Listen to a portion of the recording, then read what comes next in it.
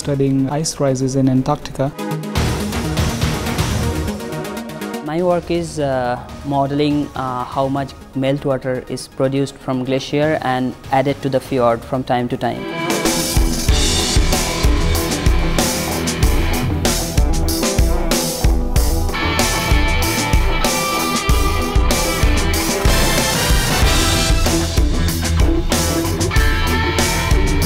If you imagine this as the Antarctic ice sheet, so all the wine inside the body is the ice hold up inside Antarctica.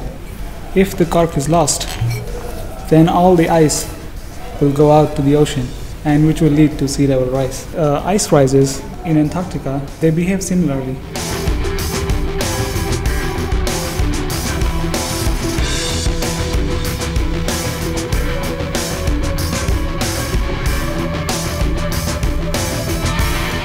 Whatever white part you can see here are mostly the glaciers. So this is the fjord. This fjord is called Fjord, and all these glaciers are draining into this fjord. Both of them were here in 1869, and this line shows like the retreat. So presently it is somewhere here. Glaciers are retreating and we need to monitor them.